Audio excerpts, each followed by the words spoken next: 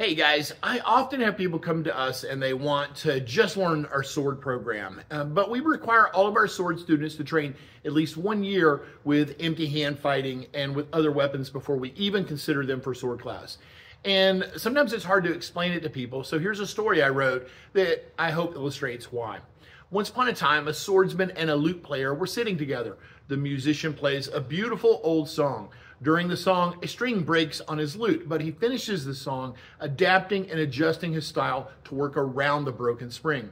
The warrior applauded him afterwards and said, "That was an amazing song, sir, but a string broke while you were playing." The musician, an old master, says, "Yes, it did. You are not really a musician if you just depend on the strings. It's no different than you. If you depend only on your sword, you will not live long as a warrior."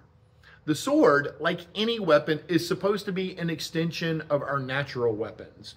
Those must be developed to a very high degree before a student can ever develop their sword. To start too early will hamper them from ever developing to their fullest potential. So if you want to become a sword student with us, please be patient, work hard, and strive for excellence in yourself. Grandmaster out.